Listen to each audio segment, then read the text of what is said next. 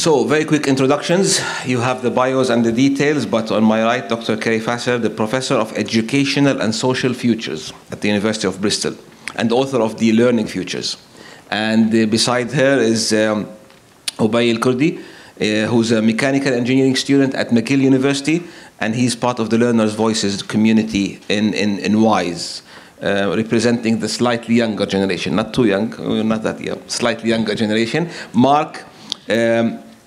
Mark Sermon is the Executive Director of the Mozilla Foundation, which was mentioned as well in Connie's talk. And Rabia Ataya is the founder and CEO of Bait.com, which is the largest Middle East, North Africa employment and jobs portal. So with that, I would like to start the conversation. And before we jump into our debate, we're going to show a short video of somebody who has the answer for this session. Can we? I'm Dale Stevens, the founder of uncollege.org, and I'm proof that you can be successful without having a college degree. I left school when I was 12, and instead of going to middle school or high school, learned how to educate myself. I found mentors, I built businesses, I did internships, and essentially used the world around me to create my own education. I think that the future is one in which a lot more people will be doing the same thing as the cost of getting a college degree rises, at the same time that the efficacy and the employment of people who are graduating from college is decreasing. A college degree is no better than a signal. Getting a college degree signals that you are an interesting, smart human being who is ready to be employed. Fortunately, there are a lot of other ways to signal that. Portfolios, recommendations, past employment. These are all ways that people signal that they can get, that they are ready for the workforce without having a college degree. What I challenge you as the panel to realize is that a future in which credentialing is a lot less important is not some far-fetched future, but rather a reality that is here.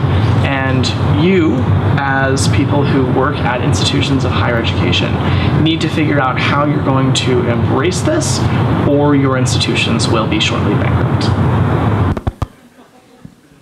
So, I can see cheers of approval from everybody here on college.org, but that's actually the debate that's going on now. He mentioned a few things, I think, that are much more fundamental for us to discuss. He mentioned that the cost was a prohibitive factor for him to follow, so he did this to shortcut some of that issue. He said that he was, and he is successful, so he was able to demonstrate and signal certain skills and capabilities to the workplace that did not need the degree. And he sort of talked in the, young generation's voice of a little bit of a rebellious approach to the system that's hardwired, which we can all agree is not perfect. So with that, a million questions would come up to mind, and I'm going to start with Mark. I'm going to ask the first question to Mark and just say, so what is driving this trend? Are we getting into badges and all of those new sorts of certifications because the technology is available? Or is this driven by the cost and we're trying to find better cost alternatives? Is this a pull from the labor market who are demanding different skills? Is it everything? What is driving all of this? It's everything. I'm done. Yeah. I mean, I guess there are a lot of dynamics in play. Our societies are changing, our economies are changing, technology is a part of that, global interconnection is a part of that. There's many things in play, as we've discussed here at WISE. The core of, I think, this part of the debate really sits in Connie's two diagrams between that linear path that we have in what we formally call education and that much more network path. And if you look on that, sort of how interests like music, comic book collecting sort of led into actually what that career was. And ultimately, for me, the question that's in those two diagrams is how in this moment in history do we think about who we become? How at this moment in history do we think about who we aspire to be? How at this moment in history do we think about what opportunities are available to us and can we shape? And so that linear path in a world which unsurprisingly looks like a factory production line, that linear path is sort of the way we have officially said this is how you choose who you become. And in certain professions, it's quite essential to who you become. I don't want engineers, especially if they're building bridges and airplanes, not to have rigorous engineering training. But it's always been the case that there are many, many other factors on who we are and what we're interested in. And that even is more so now that we can access whatever knowledge we want at our fingertips, that we can do so socially, whether that's face-to-face in a city and get together and do music cheaply with computers, or online globally across cultures. And so that aspect of who we become, which is outside of school, is so much richer now, can be so much richer now if we have access. So I think that's the opportunity space, that's the pressure, is we are, as we always have been, learning a lot outside of school, but I think even more and more and with more agency. So then the question becomes, how, if this is about who am I, how do I represent who am I? And a degree is a very, very, probably always has been, but is now a very, very limited, and I would say bad, way to have as the only way that I represent who I am. And that, I think, is at the core of the pressure. Finding more nuanced ways where I have more agency over saying who I am in a way that others, especially employers, can understand, respect, and trust. Can we show the 2 slides from the WISE poll that actually have some insights on this debate? This is the poll that went out from WISE to everybody who participated. And the first question, one of the questions was company certifications, some sort of badges or some other form of recognition will challenge traditional diplomas. And you can see the responses. And there's a sort of a split, but it's very much in that direction. But the other one, if we go to the other one, which is a little bit more interesting in the sense that it says content. The content for our future learning is going to come traditionally more and more from the online space.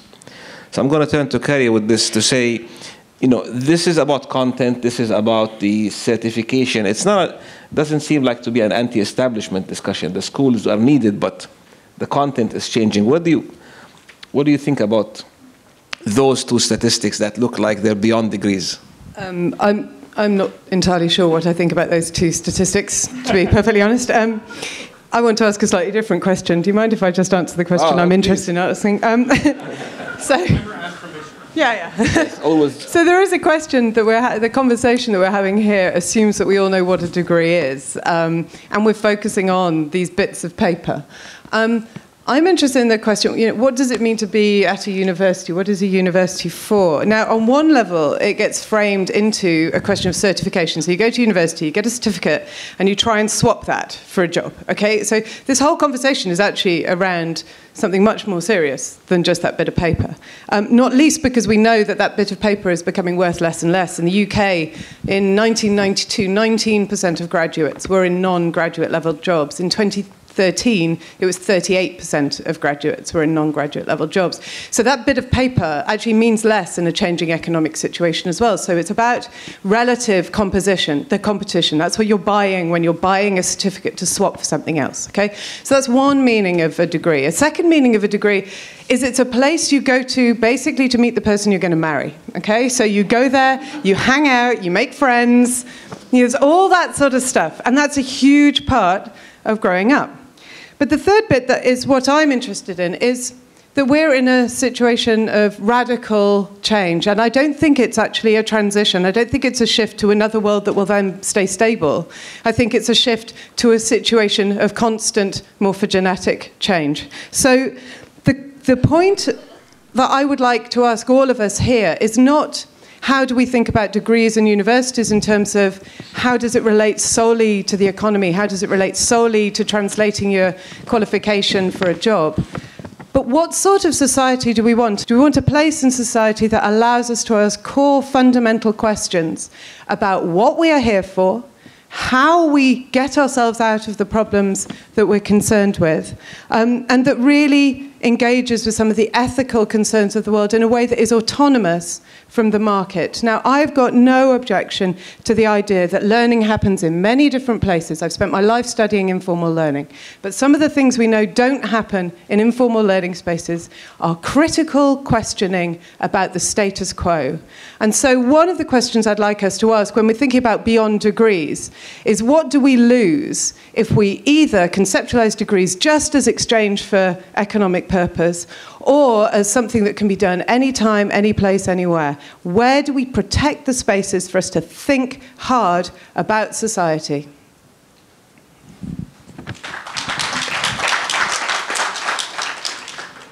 Thank you, and I feel very bad trying to get us back to the market now, because I'm gonna turn My job is done. I'm gonna turn to yes, you've made me feel guilty about the next question. I'm gonna turn to Rabia to actually talk about the view of the employers on this. I mean, you look at employment, people apply, and a big part of what you do is help people signal their readiness, and hence the things they use to signal their readiness. Do you see this changing? Will employers accept a new form of signals? I guess let me start off by saying my answer to the question is obviously context specific. The context that I'll be speaking about is a very Middle Eastern one, which might not be true on a global level. And then secondarily, it's about education for employment, not for other purposes. So when I look at education's role, it's about the role of at education helping people get a job. And I think I just want to start off with the massive problem we're facing in the region, which is the fact that we need to create 100 million jobs in the next 10 years. And so no matter how well we prepare our populations from an educational perspective, not all of them will be able to find jobs because the jobs just aren't there. And that's part of the challenge. And so if I look at the context of what a degree means in helping someone find a job, when we started off BAIT, we had a few 100,000 people on the database, and employers had 3 or 4 criteria that they could filter applications by. Today, we have over 18.5 million professionals on the database, and on average, every job gets over 1,000 applicants. And over time, what employers have asked for is a lot more criteria by which they can filter by. Education is one of the most important criteria. So it's a starting point. It helps someone get through the door. But increasingly over time, other forms of badging have become important.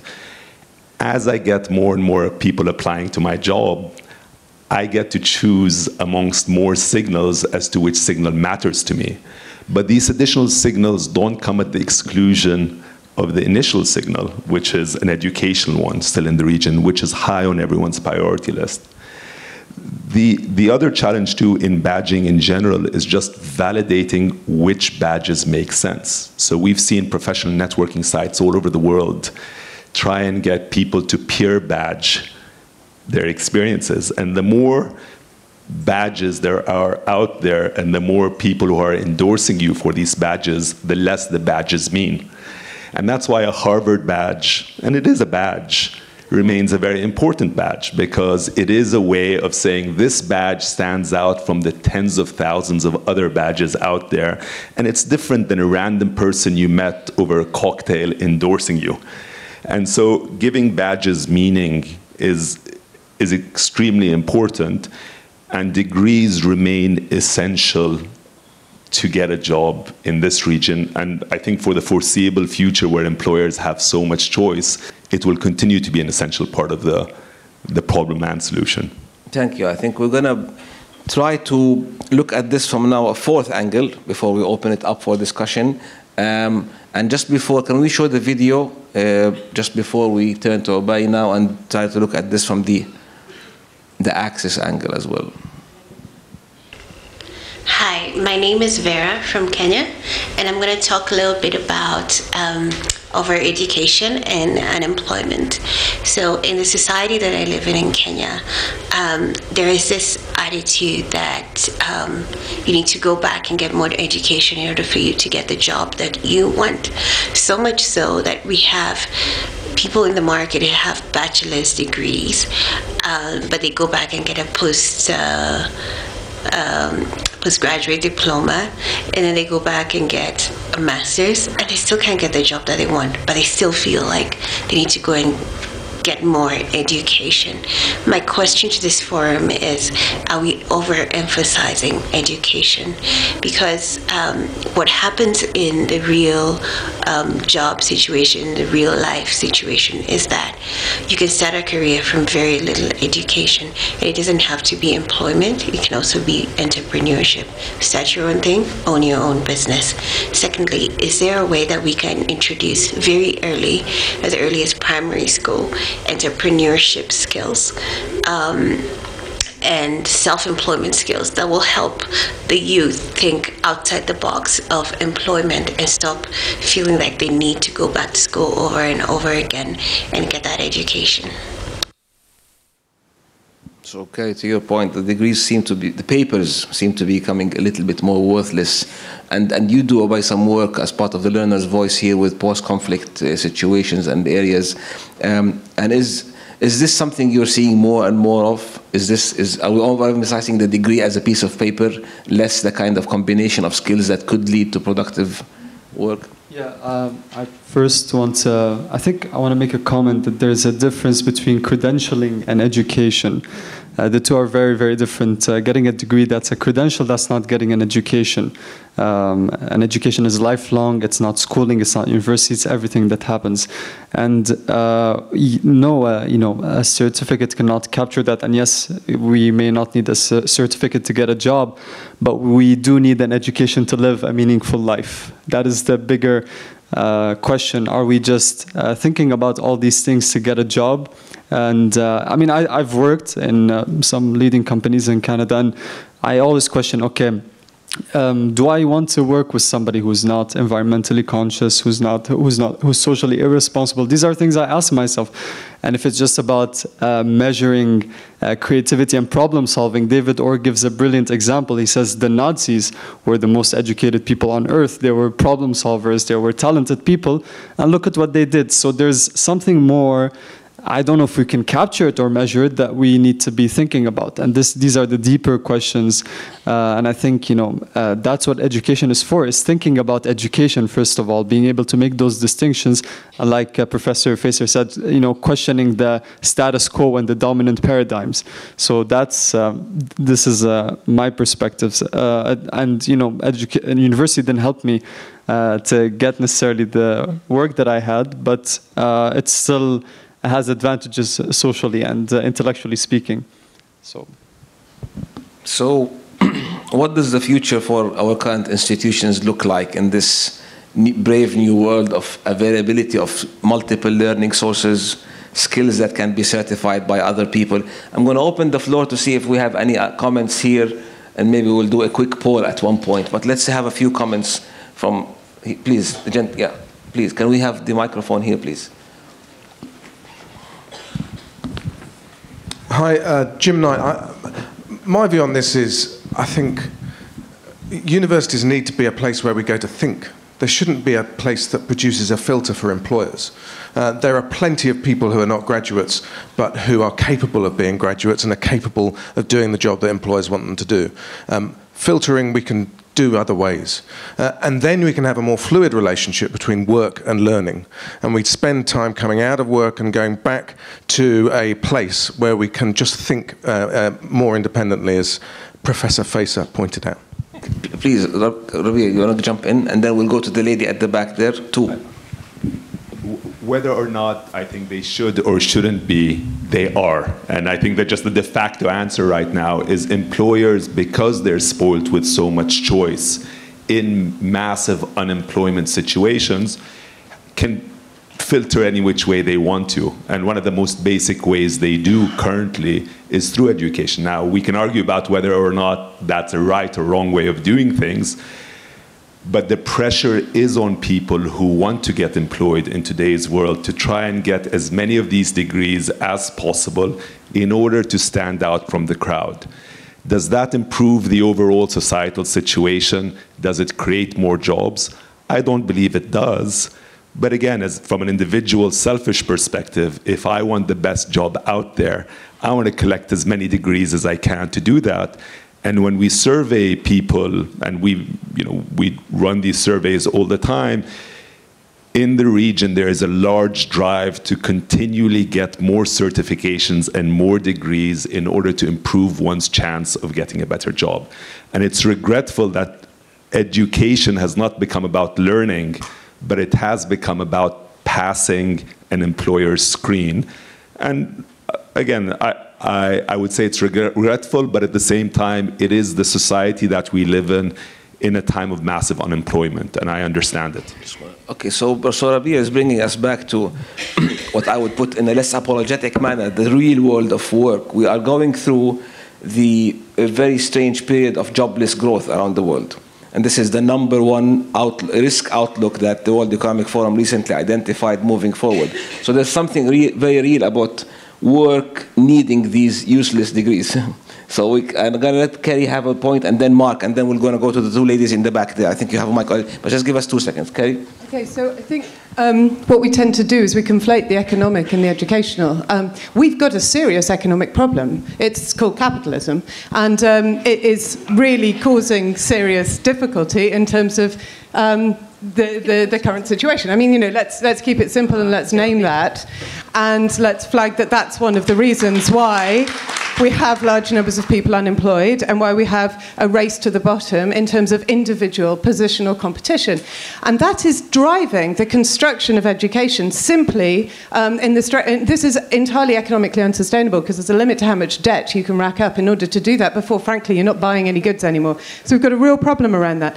But then the other question is if we want a space to think, if as a society we want to be asking ourselves questions about how we live in the world, how we adapt to change, I don't necessarily think that our universities also are doing a bang-up job on this. I mean, many of our universities are simply driving certification mills. I mean, if you read the global auction, you will see this. So there is a really hard question for all of us about how do we construct the spaces that allow us to conduct the research, to build the knowledge, to ask the questions, to enable us to adapt and to change to what's going on. And the answer isn't necessarily throw out the institutions and just have collaborative learning wherever you happen to be, nor is it pull up the drawbridge and keep universities exactly the way they are. We have to work out new ways of doing this. And I think one of the ways we might think about it is what's the nature of these sorts of organizations? What's the nature of these sorts of encounters? And how do we design, building on this sort of wonderful basis,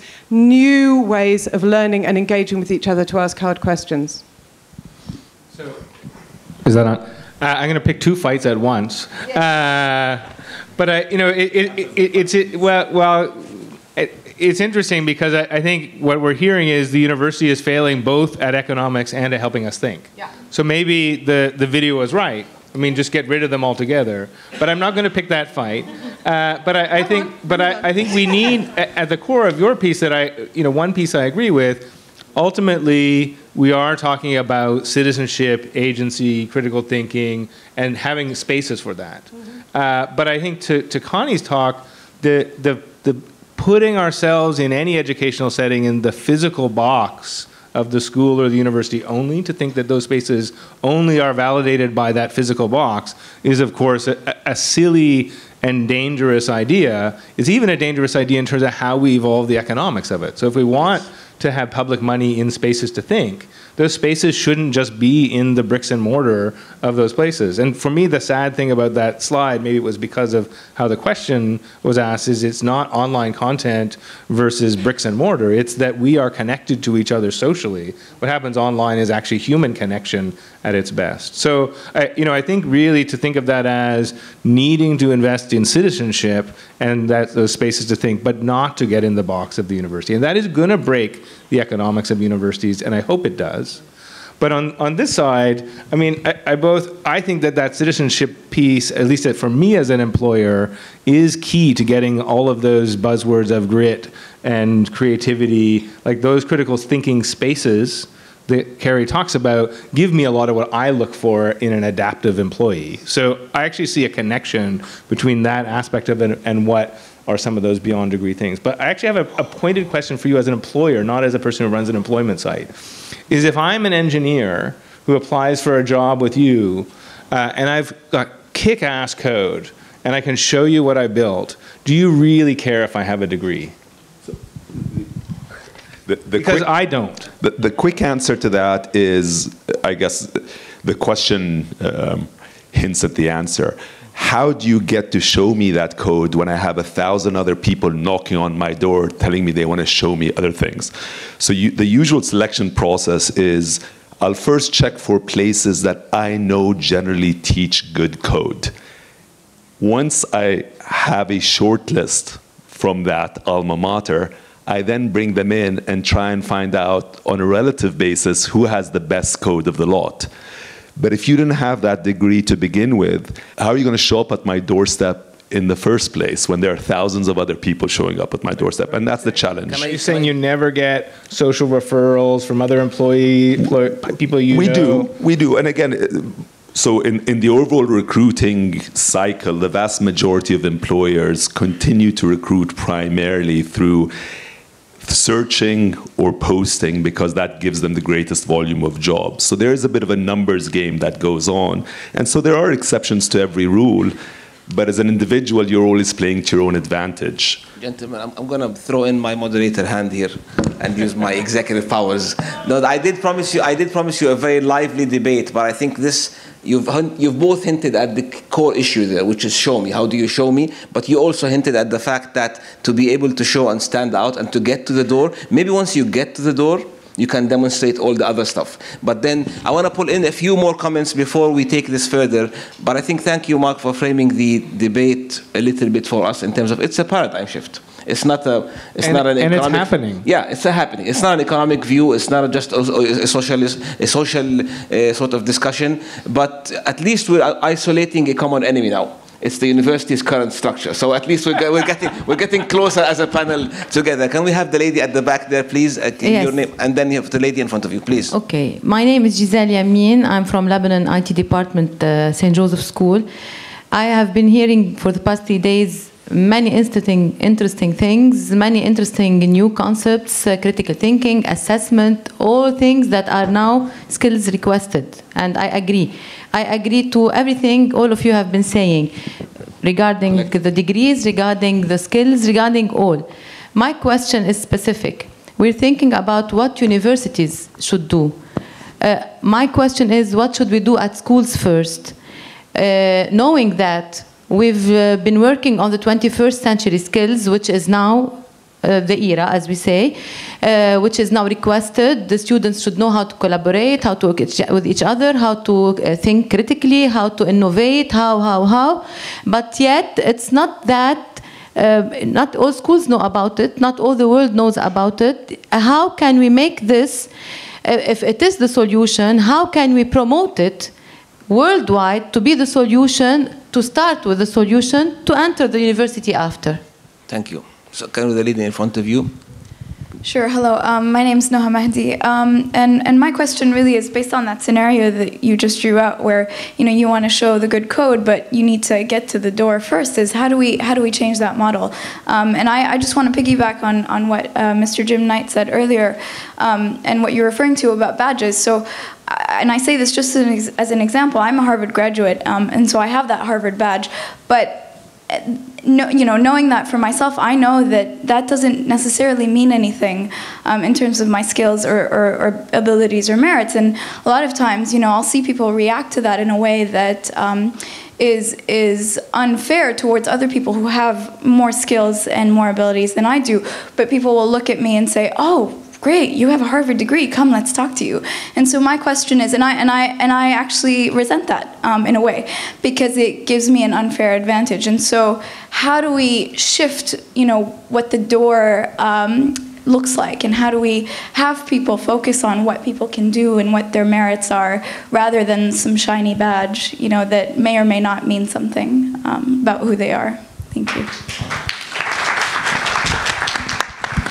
So opening up even more questions here, and some of them going back to the primary education. Are these badges and new ways of thinking, of acquiring knowledge, ways to bring in these skills that we haven't been able to really bring into the mainstream? Maybe you want to think about some of these while we take 2 more comments, and then we can react. Gentlemen here, please, in the front. We always ignore the front. And I'll look to my left, the gentleman here in front, just on the second row here, please. Hello, my name is Oscar Becerra. I come from Peru. In my country, which has been growing for over 6% for the last 10 years, every year. And I think 60 to 80% of the economy is informal. And they don't care about where do you come from as long as you can do things. So those jobs with the big, huge doors that pay the hundreds of thousands of dollars per year are very few. The hundreds and the thousands of jobs are of people who really do things for themselves, mostly self-employed, and those are not looking for university degrees. They are looking for making things happen. And that is increasingly not coming from universities. It's coming from some universities, not from their degrees, but mostly from people who know how to do things. So I think that actually there is a shift. According to Professor Christensen from Harvard, the market for Harvard graduates who need $200,000 per year just to pay their debt are increasingly short. And Phoenix graduates, which are $100,000 a year, the top 10% are still more than the Harvard graduates, and they are getting $50,000 per year jobs and are performing well. So there is an increasing shift of where you learn to actually do things, not who says you know. Thank you. So that's actually a good segue into the world of work that is actually changing. And it brings us back to the same question that keeps coming up, this question of how do I show? How do these people show what they have? So it's about showing. It doesn't have to be degrees, but you still have to show some of these. We'll take one more comment and then come back to see if you want to react to some of these. Thank you so much. Stephen Agong from Kenya, WISE Education Leadership Alumni 2014. My concern is, as a Vice Chancellor, listening to this discussion, there should be a serious paradigm shift in the sense that if we are going to increasingly look at education, especially at the university, as a source of just employment, then we have missed the point in terms of humanity and our values. We must train students who are going to be job creators and not put the job employment to be employed as an employee in an organization as the first value. Otherwise, we would lose it as a community of humanity. Secondly, having said that, I want to believe that there should be the minimum prescription, yes, for getting to be employed or to be an employer. But I would wish that we could attach some values other than just looking at what is the degree, where did you go to school, as a form and a way of screening our graduates. Thank you so much. The gentleman at the back there, if you can stand up, they can see you better, sir. So thank you. My name is Radu Damian. I'm coming from Romania, and I'm working for the Quality Assurance Agency in higher education in Romania. I was chair of the steering committee for higher education and research of the Council of Europe. So with that background, I see a danger in this discussion. It's becoming a bit reductionist, as it was a conflict between university and other means to give people documented evidence about the learning outcomes, achieved learning outcomes and competences. I think they are by no means excluding each other. Now, I don't know how many people know about the recommendation of the Council of Europe, which is as old as 2007, making very clear the 4 missions of the university studies. The first is, of course, education for sustainable employment. Many people speak about that. The second is research, of course, extending the knowledge base. And the 2 others are very important, but we don't talk so much about them. It's personal development and preparation for active citizenship in democratic societies. And what is happening in university should cover the 4 missions, which is by no means always really a reality. And now, since it was so much discussed about the employment and the connection and what the employers would demand, I agree. I'm an engineer. I'm not perfect. So I have even civil engineering degree. So I know that I would like to live in a building in which when the earthquake is coming, and in Bucharest we have 7 on Richter, it will stand. How about going to have surgery by, how do you know it's a medical doctor or a quack who is experimenting anatomy on a live patient? So there should be something in his initial education which would give confidence to the patient. So under these conditions, in European higher education area, we have the concept of lifelong learning, which is covering a lot of possibilities, a lot of types of training. And what is, I think, not being, and this is my question, when we see this discussion, do we really realize there are two types of professions or competences?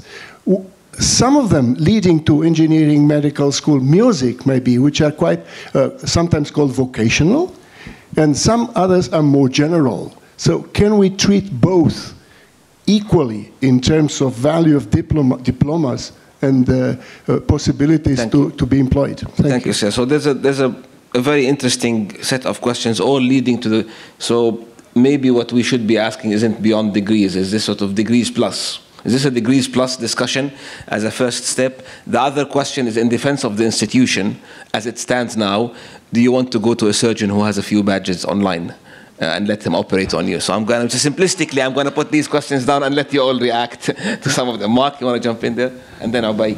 Yeah, I mean, I'm not going to tackle the surgeon question, but I would say those 4 Council of Europe definitions of a university absolutely are what the university should be, and most universities are failing to live up to that bar.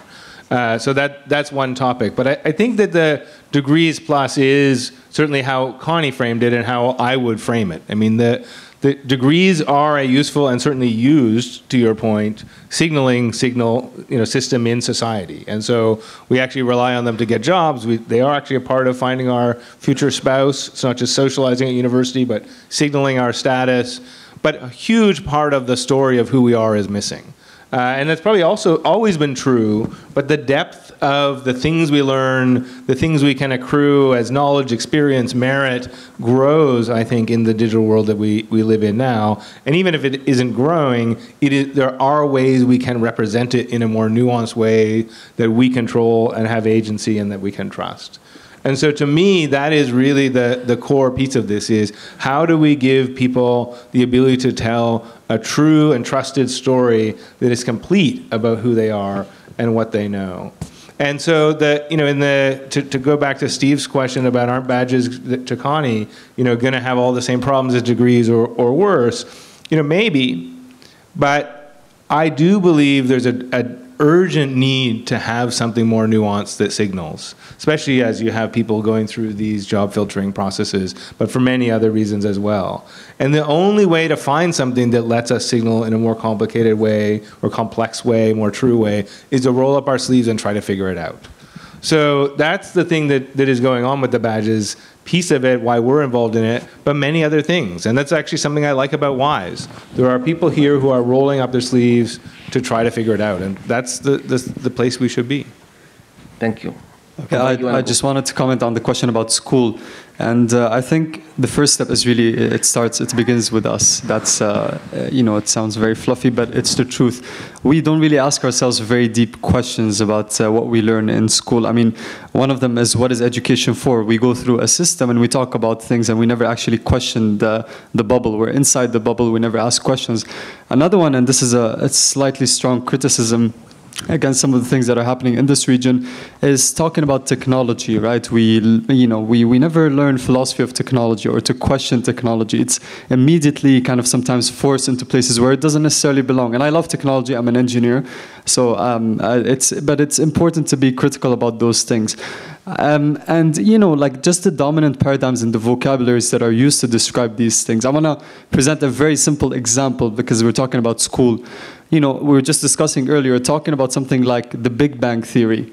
What does it assume, right? It assumes that it started randomly, for example. So already there you're creating a bias, right, towards something that's not created or there's no creator. That's a very important thing to ask, right? What does it mean later when we talk about meaning and why we're here, right? Those names, the Stone Age, right? Automatically, primitive, right? You're learning history. This is the Stone Age. We don't call our age the age of garbage. right? We will look at what we did to the planet. These are very important questions. I'm just throwing them like this. But I think, you know, if we think about them first ourselves and then we talk, there are many policymakers and ministers here, and that's something we're encouraged to do as the wise learners, then maybe we can begin to see some change in that regard, because it does start early on. It doesn't, you know, these things don't just come later. Okay, so one really quick comment is, I can't tell a complete story about myself, and I'm me. I think the search for the thing that tells the complete story is actually, we might want to ask why we're doing that. What is it? No, let me, yeah. More complex. Yeah, okay. But I think there is a sense that you might be able to do that. But I want to go to the point about the purposes of universities and the research, teaching, and service or civil function of them. And my sense is, there is a place to start in moving forward this whole debate, which is about reconnecting those three agendas of the university more seriously. And what that means is to recognize that actually cutting-edge research requires multiple forms of knowledge. It involves engagement with industry, it involves engagement with civil society. We've got a program, we have 300 projects across the UK, £20 million worth of investment, where we have huge numbers of organizations working with universities to generate new insights and new knowledge, and students are a core part of that practice. So if what we can do is get rid of the idea that knowledge production only sits in these little bubbles, but is something that is a social network, it's a large landscape where there are different jobs. There are the jobs of practice, and then there's the jobs, if you like, of reflection and critical analysis of what's going on that remembers the history of what's gone before. I think that's part of the function of a university, is that historical memory of what we already know, so that we're not reinventing the wheel all the time. And I think the critical thing is, if we can connect all of those things up, we generate an educational experience that is about acting in the world and reflecting on it at the same time. And at that point, frankly, you don't need a certificate, because you don't need to spend your time preparing to access jobs that exist out there, because you've got the capacity to generate your own world, your own society, your own future. You won't be busy trying to jump through employers' hoops all the time, because you'll be saying, this is how I build resilience and security for myself. I think it's incredibly high risk to have an education system that is premised around trying to work out what it is that these employers, who won't necessarily be there in 3 years' time, want.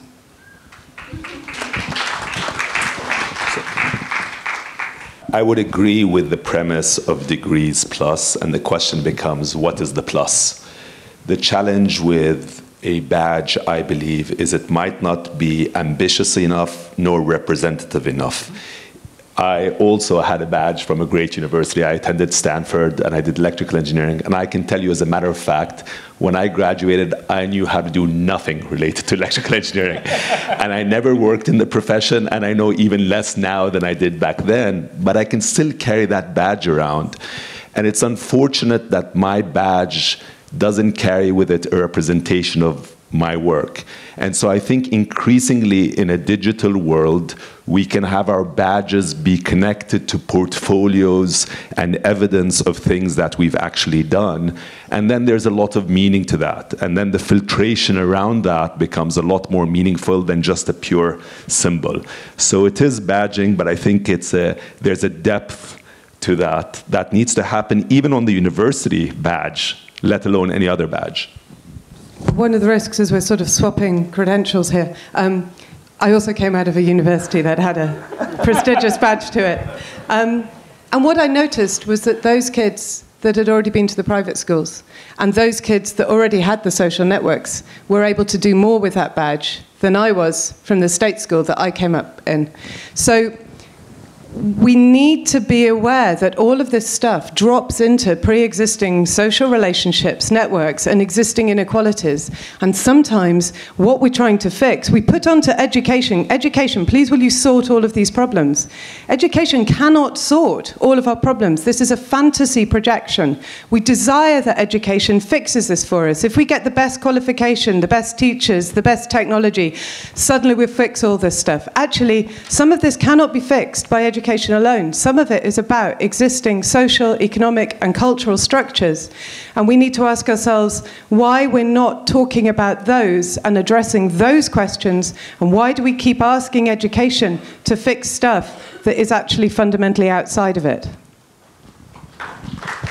Thank you, Kerry. And I think we all tend to agree, as you see, from that probably the issues and challenges are fundamentally deeper than what we're discussing as solutions. But there you had the self-confessed panel that say we're discussing beyond degrees from panel who have great degrees.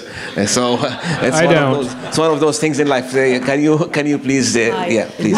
My name is Cathy Ellis. I'm from Highbury College in Portsmouth, and I think just to put it into context, Highbury College is a vocational college. We have 10,000 students. We also describe ourselves as an entrepreneurial college, and we teach students from the age of 16 upwards, whatever names you want to give them, lifelong learning, vocational, etc. We're a partner with a college in Saudi, where we are working in Saudi, helping to develop vocational education training. So my point is, I've come into this session, which was called Beyond Degrees, and I've heard a lot about schools and universities, and apart from my friend at the back here, who dared to mention the dirty word vocational, I've heard no mention about the need to really raise the profile and status of vocational education and training and recognise it as a really valid pathway. And some of the things we're talking about, you know, apprenticeships for years, proved their worth by developing their master piece, their apprentice piece. We've done a lot of this in vocational education. So my question to the panel is, can I have your thoughts about a missing part of this conversation, which is vocational education and training? Thank you. Yes, thank you. I did promise you a very lively session and a strong debate, and I'm delivering, but we're running out of time. I'm going to have two more comments. The gentleman here, can you please raise your hand? And the lady here in the front. Will those two comments react to them, and then some concluding remarks? Yes, sir. My name is Tom Whitby from New York. I also have a degree in educational technology that I got in 1990. Not one piece of software or hardware that I worked on is in existence today from that degree. Technology is changing everything very, very rapidly. We've got an entire education system with educators whose education is steeped in 19th and 20th century methodology that they're very comfortable with. The methodology of the 21st century has to address the rapid change that we're going through. It's probably better to have these teachers teaching people how to learn than it is what to learn. How do we do that? How do we get these people going from the 19th and 20th century to where they should be? Thank you. That's another question about the methods we're using. I can tell you vocational is not a dirty word anymore, at least in this part of the world, because we've suddenly realized there's much more to the worthless degrees that people are unemployed with. And it's a fact. We have statistics to show the number of unemployed people. Can we have the final comment, and then we'll get reactions to some of... Okay, two more final comments because of the gentleman. Okay, sorry. And then we're going to ask you to react to these, and one final maybe question and a quick poll of the audience, please. My name is Noor, and I want to sort of like marry these two things, like vocational. I very much like understand that, and also the idea of the professor's idea of thinking about the big questions, the questions that are actually important to us as a community. And the truth is that a good vocational training would include these questions about society. Like if you are an engineer, you should be learning about the effects of your engineering on the environment, etc. And personally, I think like one policy in general that I like to think about when we discuss like really big questions and it seems overwhelming is like, okay, try to create like small initiatives, small institutions that people can learn from. And I think what we, in this specific arena, what we need to do is create small, but really, really effective institutions that do this, that marry the vocational with these big questions, and they will get the fame that they deserve. I mean, we talked about like studio schools, we heard about studio schools, and about like colleges, when they look at a high school student who is graduating from a studio school or is graduating from this school that looks really, really interesting, they get special attention. So it's not necessarily like, oh, these like thousands of individuals need to go knocking at employers' doors or universities' doors. It's like the special people that are, the special entities that are knocking on people's doors are the institutions, and then you can belong to that institution. And then it'll make it efficient, but also maintain quality. And you've touched upon something we wanted to discuss today but couldn't, which is the role of the private sector and the employers and what is their role in helping develop and deliver all of these new things that we need. Because God knows if we had government officials in this room and we were talking about yet more things above degrees, they're going to be thinking, who's going to fund all this stuff? Who's going to fund lifelong learning? We can't fund 4 years of learning yet. And the private sector going to pay for it? You guys want to take more debt? Because this could be a dead-in-the-water discussion when we start talking about funding lifelong learning. Can we have the final comment here? I'm going to ask them, the whole panel, to react to some of these, and then I'm going to poll the audience to see where do we stand at the end, beyond degrees or we're sort of status quo. Please, sir. At the corner of what, in my opinion, at the corner of what all of these wonderful people are talking about, in particular our keynote speaker, is this whole notion of when you reach a fork in the road, take it. And that's what's happening. That's exactly what's happening. And the process is a slow one. We can't expect change to occur immediately. And it's happening. And it's happening through individuals and institutions that are having a voice throughout this wonderful world of ours. And then the second thing, I just want to caution us about this word paradigm. Thomas Kuhn, the father, the creator of the word, when paradigms shift, everything goes back to zero. Paradigms are not shifting. It's a slow process. It happens in the form of a process. When it shifts, everything changes. Everybody goes back to zero. And that's not going to happen. It doesn't happen that way realistically in our society. The process is slow. So we just need to be patient with the process. It'll happen. Thank you for the opportunity. Thank you. And that's a fantastic way to think about this shift, change. Do you all have your color cards with you? We're going to use some very old school technology in the 21st century for you to just give us an indication of where we managed to get you in the last hour. And the question is very basic. How close are we to the end of the degrees as we know them? How close are we to the end of degrees as we know them? And here are colors. Green is very close, so we should close shop. Very far in terms of timeline is the color red. Can you put your hands up and show us? You can't show both colors, sir. I can see what you're trying to do there. You have to take a stand. How close are far? So I can see more red. Go in the middle. Yes, I see a lot of people showing both colors, but the majority are red. The majority are red, if you agree, and that's just telling me we're very far. Now, maybe the panelists now, you can react to the fact that, you can hear the people sing. It's very far. Is this because it's hardwired? Is this because it doesn't make sense? Is it because it's expensive? Or is it just because we are starting the process of a fundamental rethink as a society, but it's a slow process. We cannot unwire what we have wired for the last 600 years or more. Can we start from my right and we'll just go? Okay, so to finish off, I want to say I don't believe in throwing out everything that we had from the 19th and 20th centuries. In particular, I go back to Dewey, and I think the Deweyan notion of education and change was that pragmatism was the way forward. In other words, action and reflection combined. I think the big challenge that we're facing now is to construct the institutions that enable us both to act and to reflect at the same time. And I think we are actually making some progress there. And the other old idea that I want to return to is Gandhi's ideas of village schools. And Gandhi always said, basically, you have to have self-funding village schools if you want the education that you're in control of, as opposed to the one that somebody else pays for and imposes on you. So I think addressing the question of what the economic model of this new way of combining reflection and action is at the core of what we're doing. And I have to say, I think some of the most promising examples lie in the very old idea of the cooperative movement.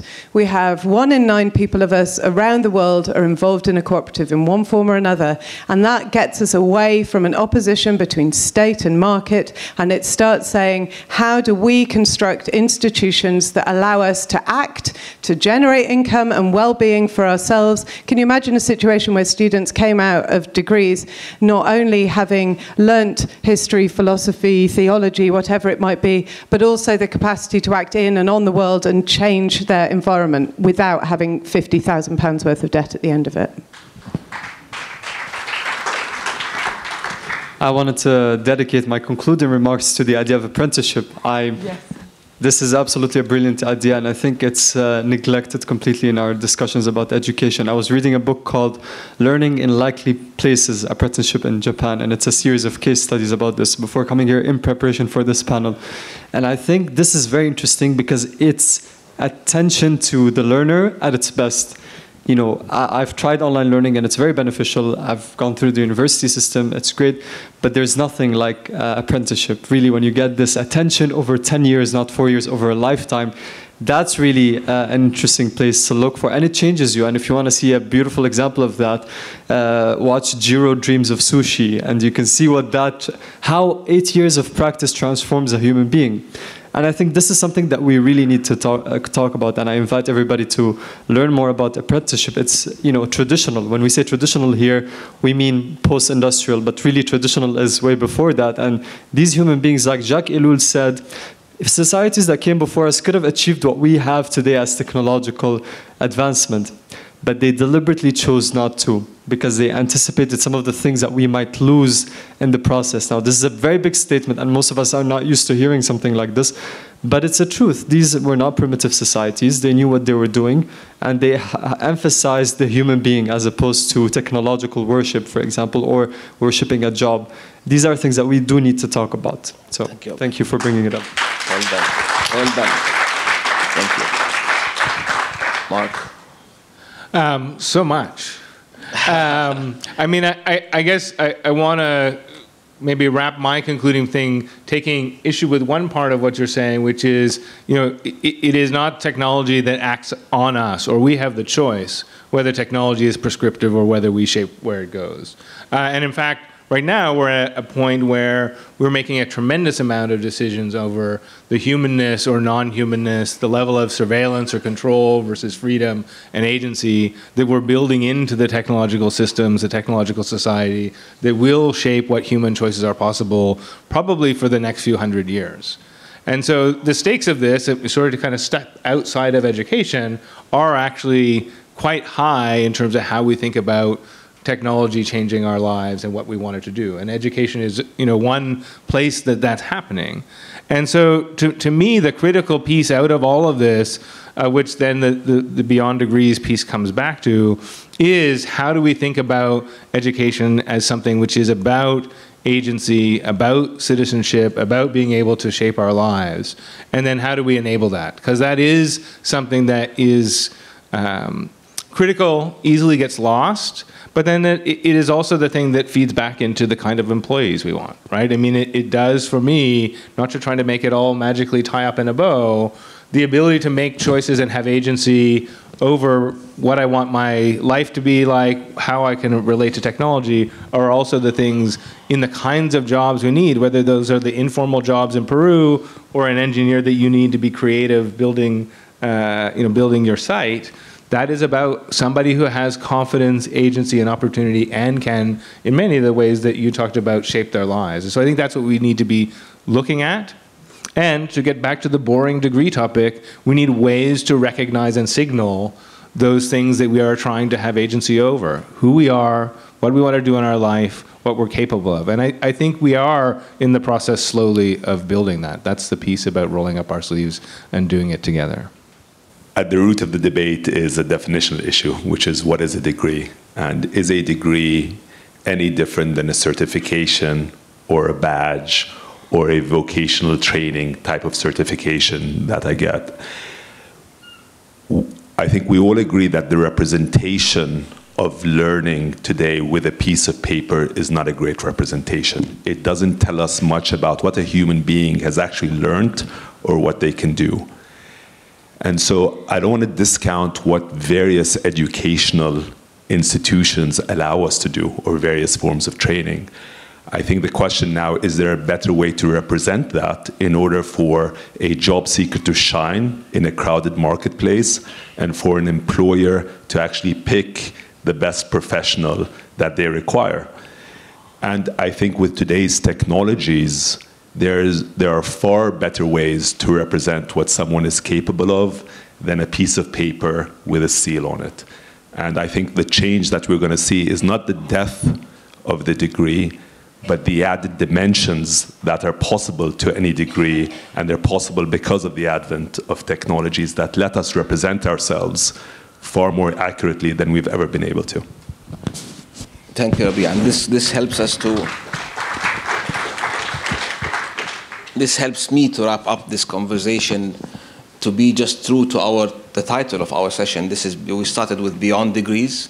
We sort of moved towards discussing degrees plus, but then we opened up a whole discussion about what's the role of education in our lives. I think I have it feels like there's a sense of a paradigm shift, or maybe a sort of a whole rethink of, I'm going to avoid paradigm shift, but there's a whole rethink about our societies. We're going through a global crisis. It was a financial crisis, it's an unemployment crisis, it's opening the doors to a societal crisis. We're rethinking, almost the time to rethink everything. We're at that stage. So the issue of what's the role of education in our life and how does it link to economic productivity is a long discussion that we can spend days debating. I hope you will have time to think more about that. There's a bunch of publications, wise matters out there for you to continue thinking about these issues. But for me, this was a very, very enjoyable conversation. I think we just literally started debating this issue. This started with the Beyond Degrees, and it felt like we're going to discuss the value of badges versus university degrees, but we're really now fundamentally asking, what is education? Why do we do it? How should we do it better? How do we link it to our being a better citizen and being more productive in an economic and societal manner? So, usually in conferences, I look at the clock waiting for the session to finish. This is a session I was hoping that wouldn't finish so quickly. I genuinely enjoyed it, so I want to thank all of you for your comments and seriously thank my panelists. Have a great day.